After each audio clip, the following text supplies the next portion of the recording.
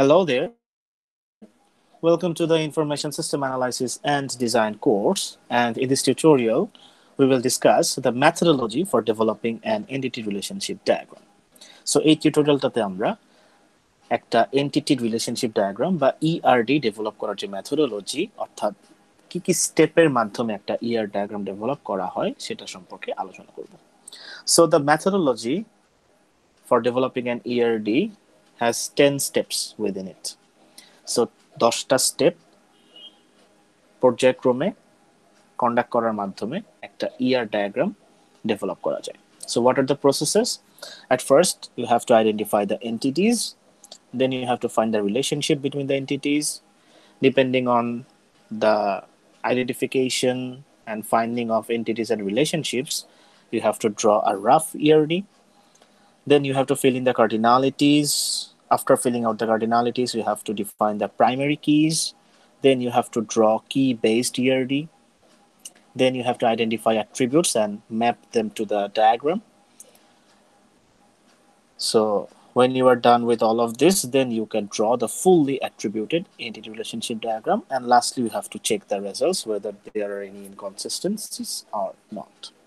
So these steps, if you follow them step by step,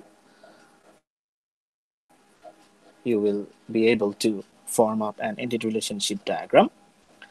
So at first, you have to be given a use case or case study. একটা case study দেয়া থাকলে বা যেই information সিস্টেমটা আমি বানাচ্ছি সেটার পুরো একটা ওভারভিউ থাকলে, অর্থাৎ এখানে কি হবে না হবে এটা রিলেটেড যদি একটা কেস স্টাডি বা যদি একটা স্টোরি টাইপ কিছু থাকে, দেন এখান থেকে আমার এন্টিটি রিলেশনশিপ কার্ডিনালিটি এগুলো বের করে আনাটা very much easier. So at the very beginning of developing an ERD, we have to have an case study. So আমাদেরকে কেস স্টাডি দিলে আমরা সেখান থেকে ফার্স্ট এন্টিটিগুলোকে আইডেন্টিফাই করব, দেন তাদের মধ্যে রিলেশনশিপগুলোকে আইডেন্টিফাই করব, এবং এই দুইটার উপর বেস করে আমরা একটা রাফ ইআরডি এঁকে ফেলবো। রাফ ইআরডিতে দেন আমরা কার্ডিনালিটিগুলো ফিল ইন করব, আমরা প্রাইমারি কিটা ডিফাইন করব। প্রাইমারি কি ডিফাইন করার পরে আমরা কি বেসড ইআরডিটা এঁকে ফেলবো। এটা করার পরে আমাদেরকে অ্যাট্রিবিউট আইডেন্টিফাই করতে হবে এবং সেই অ্যাট্রিবিউটগুলোকে ম্যাপ করতে হবে আমাদের ডায়াগ্রামের সাথে। এভরিথিং যখন আমাদের হয়ে যাবে, যখন সবকিছু ডান, এন্টিটি আইডেন্টিফাই করা থেকে শুরু করে আমাদের অ্যাট্রিবিউটের ম্যাপিং যখন হোপফুলি শেষ হয়ে যাবে, তখন আমরা ফুললি অ্যাট্রিবিউটের ইআরডিটা এঁকে ফেলতে পারবো এবং লাস্টে অবশ্যই আমরা রেজাল্টগুলোকে চেক করব। So let's move forward. আমরা স্টেপ বাই স্টেপ দেখি কিভাবে একটা এন্টিটি রিলেশনশিপ ডায়াগ্রাম ড্র করা যায়। সো সাপোজ একটা এক্সাম্পল বা যে কেস স্টাডির কথা বলা হচ্ছে সেটা এখানে একটা এক্সাম্পল, সিম্পল একটা কেস স্টাডি বা এক্সাম্পল দেওয়া হয়েছে। সো কেস স্টাডিটা হচ্ছে, a company has several departments. Each department has a supervisor and at least one employee. Employees must be assigned to at least one, but possibly more departments. At least one employee is assigned to a project, but an employee may be on vacation and not assigned to any projects. So this is the case study. এখানে case স্টাডিটা কি বলা হচ্ছে, একটা company সম্পর্কে একটা case study দেখানো হয়েছে। একটা কোম্পানি, তার আন্ডারে সেভারাল ডিপার্টমেন্টস আছে, প্রত্যেকটা ডিপার্টমেন্টের একটা সুপারভাইজার এবং অবশ্যই অ্যাটলিস্ট একটা এমপ্লয়ি আছে, কারণ কোনো এমপ্লয়ি না থাকলে আসলে কোনো ডিপার্টমেন্ট চলবে না। প্রত্যেকটা ডিপার্টমেন্টের অবশ্যই একটা সুপারভাইজার এবং অ্যাটলিস্ট একটা এমপ্লয়ি আছে, অর্থাৎ একাধিক এমপ্লয়িও থাকবে, বাট অ্যাটলিস্ট একটা এমপ্লয়ি থাকতেই হবে।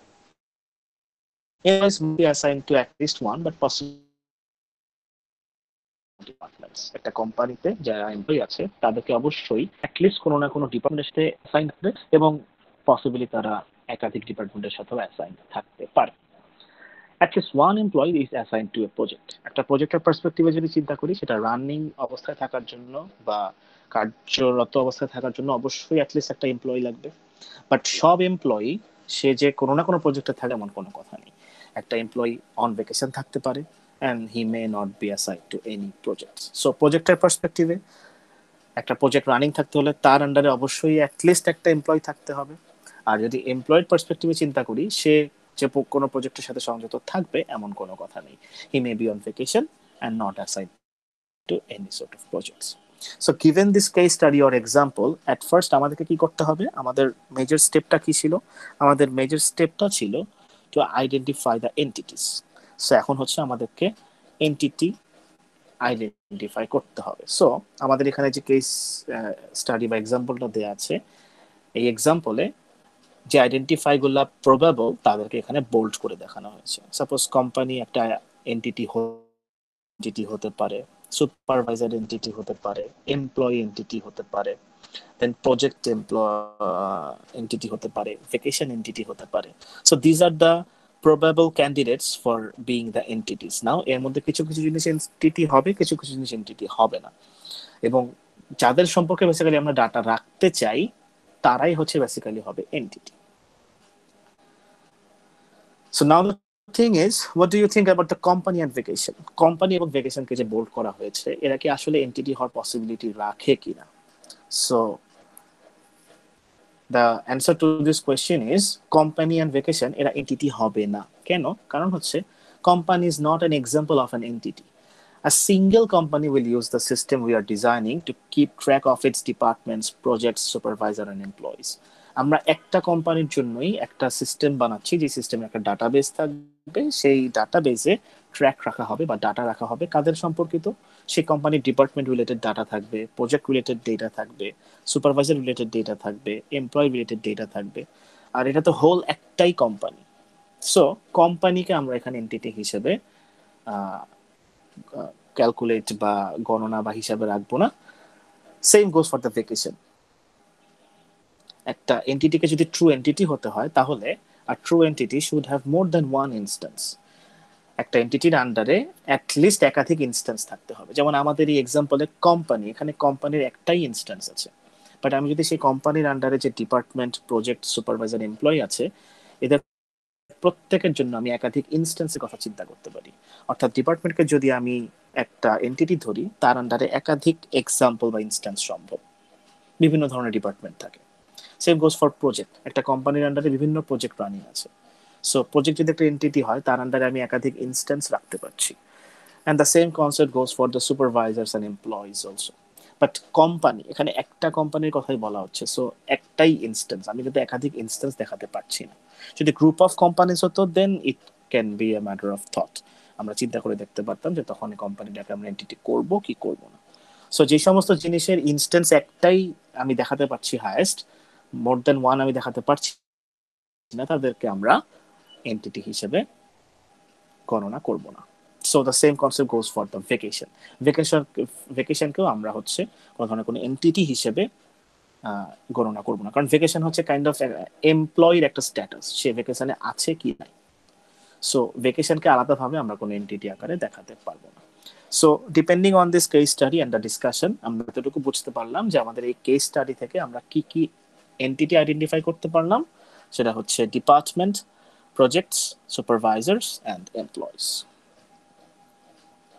অলরাইট, সো আমাদের ফার্স্ট কাজটা শেষ হয়ে গেল, অর্থাৎ আমাদের এন্টিটি আইডেন্টিফাই করা ডান হয়ে গিয়েছে।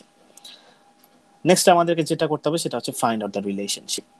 সো রিলেশনশিপ ফাইন্ড আউট করার জন্য আমাদেরকে যেটা করতে হবে, আমাদেরকে একটা রিলেশনশিপ ম্যাট্রিক্স ফর্ম করতে হবে, n ইন্টু n, অর্থাৎ যে কয়টা এন্টিটি থাকবে, রো বরাবর সব এন্টিটিকে রাখবো এবং কলাম বরাবর আমি সেম এন্টিটি গুলাকেই রাখবো।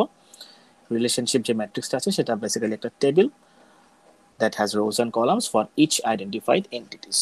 রো বরাবর আমি যে এন্টিটি গুলাকে রাখছি, কলাম বরাবরও আমি সেম এন্টিটি গুলাকে রাখবো। দেন এদেরকে নিয়ে আমি একটা রিলেশনশিপ ম্যাট্রিক্স বা একটা টেবিল ফর্ম করব। এখন আমাদেরকে এই টেবিলটা ফিল আউট করতে হবে। নাও দ্য থিং ইজ, এই টেবিল সম্পর্কে আমরা একটু জেনে আসি, রিলেশনশিপ যে ম্যাট্রিক্সটা আছে সেটা সম্পর্কে। The names placed in the cells are meant to capture and describe the relationship. এখানে যে সেলগুলো আছে, সেই সেলগুলো আসলে কি কারণে রাখা হয়েছে? They are meant to capture or describe the relationship between the entities. So আমরা যে কেস স্টাডিটা ছিল সেটা স্টাডি করলে আমরা কি কি ধরনের রিলেশনশিপ আইডেন্টিফাই করতে পারি। সাপোজ ডিপার্টমেন্ট এবং এমপ্লয়ের মধ্যে রিলেশনশিপ আছে, সেটা কিভাবে? Department is assigned an employee, ডিপার্টমেন্টে এমপ্লয়কে অ্যাসাইন করা হচ্ছে। ডিপার্টমেন্ট এবং সুপারভাইজারের মধ্যে রিলেশনশিপটা কি? Department is run by a supervisor. প্রথমে আমরা ডিপার্টমেন্টের পার্সপেক্টিভে এমপ্লয়ের সাথে রিলেশন দেখেছিলাম, এখন এমপ্লয়ি পার্সপেক্টিভে ডিপার্টমেন্টের সাথে রিলেশনশিপটা কি? এমপ্লয়ি, ডিপার্টমেন্ট যদি এমপ্লয়ি অ্যাসাইন করে, তাহলে এমপ্লয়ির পার্সপেক্টিভে রিলেশনশিপটা কি হবে? A department is assigned an employee. So employee perspective রিলেশনশিপটা হবে an employee belongs to a department. So এই প্রথম এবং তৃতীয় লাইনটা কিন্তু বেসিক্যালি সেম রিলেশনশিপকেই দুইটা ডিফারেন্ট পার্সপেক্টিভে প্রকাশ করছে। প্রথম পার্সপেক্টিভটা হচ্ছে ডিপার্টমেন্টের পার্সপেক্টিভে এবং পরের পার্সপেক্টিভটা হচ্ছে এমপ্লয়ির পার্সপেক্টিভ। অলরাইট, দেন এমপ্লয় এবং প্রজেক্টের মধ্যে রিলেশনশিপ কি রকম? an employee works on project. So same রিলেশনশিপটা last লাইনে আবার অন্য একটা পার্সপেক্টিভে দেওয়া আছে, সেটা কি? a project uses an employee. So একটা রিলেশনশিপ দুইটা এন্টিটির মধ্যে যখন থাকবে তখন দুইটা পার্সপেক্টিভেই আমাকে চিন্তা করতে হবে। এবং সেম ভাবে আমরা সেকেন্ড লাইনে যে দেখে আসছিলাম, আর department is run by A supervisor. So সুপারভাইজারের perspective রিলেশনশিপটা কি হবে? আ সুপারভাইজার রানস আ ডিপার্টমেন্ট। সো এই যে রিলেশনশিপগুলো আমরা আইডেন্টিফাই করলাম, এই রিলেশনগুলোকে এখন আমরা এই রিলেশনশিপ যে ম্যাট্রিক্সটা আছে এটার বিভিন্ন সেলে এখন আমরা বসাবো। এবং ফার্স্টেই বলেছি রিলেশনশিপ ম্যাট্রিক্সে বেসিক্যালি এটা একটা টেবিল, রো বরাবর হচ্ছে আইডেন্টিফাইড এন্টিটিগুলোকে রাখা হয় এবং কলাম বরাবরও সেম আইডেন্টিফাইড এন্টিটিগুলোকে রাখা হয়। নাও এখন যদি আমরা এটাকে ফিল আপ করি তাহলে এটা দেখতে হয় হচ্ছে এরকম। So go through the each sell and decide weather or not there is an association. So প্রত্যেকটা সেলে যাব, প্রত্যেকটা সেলের রো এবং কলাম বরাবর যে এন্টিটিগুলো থাকবে তাদের মধ্যে কোনো রিলেশনশিপ আছে কিনা এটা আমরা চেক করে দেখব। সো সাপোজ ফার্স্ট যে সেলটা আছে ডিপার্টমেন্ট, নিজেদের মধ্যে কোনো রিলেশনশিপ নাই। ডিপার্টমেন্ট একটা এন্টিটি, সেম এন্টিটি ডিপার্টমেন্ট, এদের মধ্যে কোনো রিলেশনশিপ নাই। সো যে সমস্ত সেল সেম সেম এন্টিটিগুলোকে ইন্ডিকেট করছে, অর্থাৎ রো এবং কলাম বরাবর সেম এন্টিটি রাখা আছে, সেই সমস্ত সেলগুলোকে কিন্তু ফাঁকা রাখা হয়েছে। সো ডিপার্টমেন্টের মধ্যে কোনো রিলেশনশিপ নেই, এমপ্লয়ির মধ্যে কোনো রিলেশনশিপ নেই, সুপারভাইজারের মধ্যে কোনো রিলেশনশিপ নেই, and same goes for the project এবং প্রজেক্টের মধ্যে কোনো রিলেশনশিপ নেই। এমপ্লয়ি ডিপার্টমেন্ট এবং এমপ্লয়ির মধ্যে রিলেশনশিপ হচ্ছে department is assigned employee, department is run by supervisor. So rho বরাবর বেসিক্যালি যেই এন্টিটি আছে তার পার্সপেক্টিভে কিন্তু সেলগুলোকে আমি ফিল আপ করছি। সো ফার্স্ট রোতে ছিল ডিপার্টমেন্টের পার্সপেক্টিভে এমপ্লয়ি এবং সুপারভাইজারের সাথে রিলেশনশিপটা কি সেটা দিয়ে কিন্তু এই সেলগুলো ফর্ম আপ করা হয়েছে বা ফিল আপ করা হয়েছে। ওকে, নেক্সট রো বরাবর রাখা আছে এমপ্লয়ির পার্সপেক্টিভে ডিপার্টমেন্টের সাথে রিলেশনশিপটা কি? Employee belongs to department. এবং সেম ভাবে এমপ্লয়ির পার্সপেক্টিভে প্রজেক্টের সাথে রিলেশনশিপটা কি? সেটা হচ্ছে এমপ্লয়ি ওয়ার্কস অন প্রজেক্ট। সেইভাবে আমরা সেলগুলোকে আমরা কথায় যাতে প্রকাশ করতে পারি সেভাবেই কিন্তু সেলগুলোকে ফিল আপ করা হয়েছে। ওকে, নেক্সট যে এন্টিটি আছে সেটা হচ্ছে সুপারভাইজার। রো বরাবর যে এন্টিটি আছে তার পার্সপেক্টিভে কিন্তু আমি কথাগুলো বলছি। সুপারভাইজার রানস ডিপার্টমেন্ট, সুপারভাইজারের সাথে ডিপার্টমেন্টের রিলেশনশিপ হচ্ছে সুপারভাইজার রানস ডিপার্টমেন্ট। সুপারভাইজারের সাথে এমপ্লয়ি, সুপারভাইজারের সাথে সুপারভাইজারের সাথে প্রজেক্টের কোনো রিলেশনশিপ নেই, সো এই সেলগুলোকে ফাঁকা রাখা হয়েছে। নাও দ্য লাস্ট এন্টিটি, রো বরাবর রাখা আছে প্রজেক্ট। সো প্রজেক্টের সাথে কলাম বরাবর যে এন্টিটিগুলো রাখা আছে তাদের রিলেশনশিপটা আমি এখন কথায় প্রকাশ করব এবং সেভাবে ফিল আপ করবো সেলগুলোকে। সো প্রজেক্টের সাথে ডিপার্টমেন্টের কোনো রিলেশনশিপ নেই ডিরেক্টলি। প্রজেক্টের সাথে এমপ্লয়ের রিলেশনশিপ আছে, সেটা হচ্ছে প্রজেক্ট ইউজেস এমপ্লয়, অর্থাৎ একটা প্রজেক্ট যদি রানিং অবস্থায় থাকতে চায় তার এমপ্লয়ির দরকার হয়, সো প্রজেক্ট ইউজেস এমপ্লয়। প্রজেক্টের সাথে সুপারভাইজারের কোনো রিলেশনশিপ নেই, প্রজেক্টের সাথে প্রজেক্টের কোনো রিলেশনশিপ নেই। So this is how we will fill out this relationship matrix or the relationship table. Rho বরাবর আমি যে এন্টিটিগুলোকে রাখবো তাদের পার্সপেক্টিভে কলাম বরাবর যে এন্টিটিগুলো থাকবে তাদের সাথে রিলেশনশিপটা কিরকম সেটাকেই সুন্দর মতো ইংরেজি ভাষায় আমাদেরকে লিখতে হবে এবং সেই সেলগুলোকে ফিল আপ করতে হবে। অলরাইট, সো আমাদের রিলেশনশিপগুলো ফাইন্ড আউট করা শেষ। নাও আমরা depending on the identified entities and the relationship আমাদেরকে এখন রাফ ইআরডি ড্র করতে হবে। সো বেসিক্যালি এখানে এন্টিটি ছিল চারটা, department, supervisor, employee and project. অনেক ধরনের রিলেশনশিপ আমরা পেয়েছিলাম, বাট আমরা যদি খুব ভালো করে খেয়াল করি সেটা হচ্ছে এই জায়গাটায় একটা রিলেশনশিপকে আমরা দুইটা পার্সপেক্টিভে দেখিয়েছি। সো আমাদের ডায়াগ্রামে আমরা রিলেশনশিপটাকে একটাতেই অ্যাড করবো, বাট সেটাকে আমরা দুইটা পার্সপেক্টিভে যাতে মুখে বলতে পারি এমন সিচুয়েশন থাকতে হবে। যেমন ডিপার্টমেন্ট এবং সুপারভাইজারের মধ্যে রিলেশনশিপ হচ্ছে run by, department runs by supervisor, same ভাবে supervisor runs the department. So supervisor runs নামে আলাদা কোনো রিলেশনশিপ রাখা হয়নি, কারণ runs R runs by basically একই রিলেশনশিপকে ইন্ডিকেট করছে দুইটা ডিফারেন্ট পার্সপেক্টিভে। সো ডিপার্টমেন্টের পার্সপেক্টিভে রিলেশনশিপ হচ্ছে ডিপার্টমেন্ট রান হয় সুপারভাইজারের দ্বারা, আর সুপারভাইজারের পার্সপেক্টিভ রিলেশনশিপটা হচ্ছে সুপারভাইজার ডিপার্টমেন্টকে রান করে। So basically they are the same relationship, but they are represented in different perspectives. Alright. Department এবং এমপ্লয়ের সাথে রিলেশনশিপ হচ্ছে department is assigned employee and employee is assigned two department. So এখানেও একটা relationship থাকবে department এবং এমপ্লয়ের মধ্যে। আমি আবারও বলছি, একটা রিলেশনশিপকে দুইটা ডিফারেন্ট আঙ্গিকে আমরা রিপ্রেজেন্ট করার চেষ্টা করব, সেটা মুখে মুখে বা আমাদের ডায়াগ্রামটা আঁকার সুবিধার জন্য, বা ডায়াগ্রামে কিন্তু আমরা রিলেশনশিপ একটাই অ্যাড করব। সেটাকে আমরা যে দুইটা এন্টিটির মাঝখানে সেই রিলেশনশিপটা আছে সেই দুইটা পার্সপেক্টিভেই তাকে যেন আমরা মুখে বলতে পারি। সো আমাদের প্র্যাকটিসটা যাতে এরকম হয়। সো ডিপার্টমেন্টের পার্সপেক্টিভে এমপ্লয়ের সাথে রিলেশনশিপ হচ্ছে ডিপার্টমেন্ট এমপ্লয়ীদেরকে অ্যাসাইন করে, আর এমপ্লয়ের পার্সপেক্টিভে ডিপার্টমেন্টের সাথে রিলেশনশিপ হচ্ছে এমপ্লয়ি অ্যাসাইন্ড হয় কোথায়, ডিপার্টমেন্ট। সো বেসিক্যালি একটাই রিলেশনশিপ, দুইটা ডিফারেন্ট পার্সপেক্টিভে মুখে বলা, বাট ডায়াগ্রামে আমরা সেটাকে একটা রিলেশনশিপ দিয়েই অ্যাড করব। অ্যান্ড সেম ভাবে এমপ্লয় এবং প্রজেক্টের মধ্যে রিলেশনশিপ হচ্ছে employee works on project and project uses employee. So এখানে একটাই রিলেশনশিপ ওয়ার্কস অন, বাট সেটাকে আমরা দুইটা ডিফারেন্ট পার্সপেক্টিভে প্রকাশ করলাম। সো প্রথম দুইটা স্টেপে এন্টিটি এবং রিলেশনশিপগুলো আইডেন্টিফাই করে ফেলার পরে আমরা তাদের উপর বেস করে একটা রাফ ইআরডি এঁকে ফেললাম। This is the rough ERD. এখানে কোনো ধরনের কোনো কার্ডিনালিটি এখনো অ্যাড করা হয়নি, কোনো প্রাইমারি কি, কোনো অ্যাট্রিবিউট কিছুই কিন্তু অ্যাড করা হয়নি। So this is the rough ERD. Now step by step আমরা এখানে কার্ডিনালিটি অ্যাড করব, প্রাইমারি কি অ্যাড করব, অন্যান্য অ্যাট্রিবিউট অ্যাড করব।